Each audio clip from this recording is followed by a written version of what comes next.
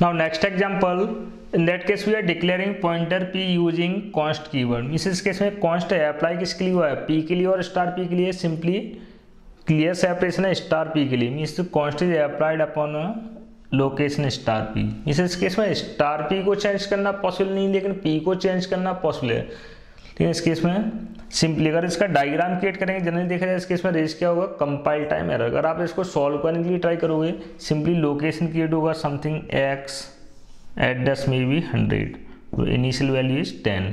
second case में create होगा pointer variable